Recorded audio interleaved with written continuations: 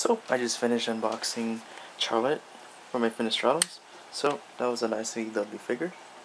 And this one should be, who's this from? This one should be from off eBay.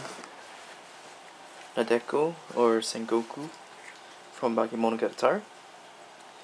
So originally I was not interested in this figure, but I decided to pick it up because there was a seller selling here for somewhat of a fair price. So I decided why not.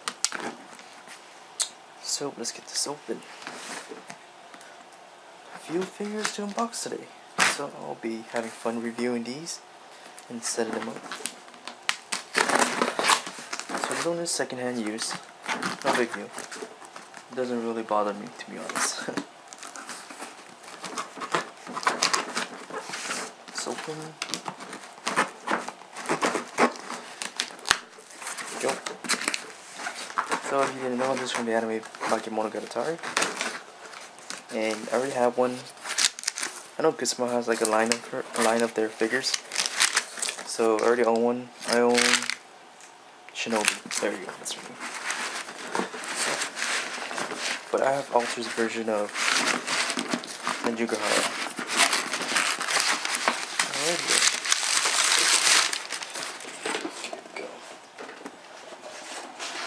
So let's adjust this real quick. So you see, I still find this is freaking weird, like with her with no legs, or like half her legs disappearing. So that's weird.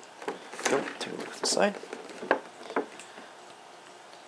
There's Nadeko herself. I'm probably pronouncing that wrong. You know, not the best person to pronounce these things. Nicely packaged. Good job on the seller side. Yeah, it's from Bakemonogatari Company. And I got this for $80 US, I believe. So it's not too bad in my opinion. Some other people were selling for 100, so I was like, no thanks. 100 is not too bad either, you know, considering the accessories you get. Alrighty then, let's get this down. Closer look. So we got, this kind of resembles a tree, to be honest. So it's pretty nice. Really nicely detailed. Surprise. Face is kind of unique too. It looks like Mickey Mouse. There you go. Got autumn leaves on there. Surprisingly, made in China. How's that surprisingly? Oh, I guess. Since I don't know, whatever. I don't know what to say to that. Got instructions and a few illustrations. There you go. So, the hat is a separate part. No damages. Yep. So again, Nadeko. Really nice. So, the accessories. Gives a pretty good deal. So this is her coat.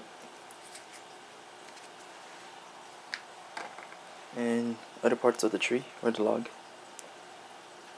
Autumn leaves. Here's another one. And we got another part of the tree.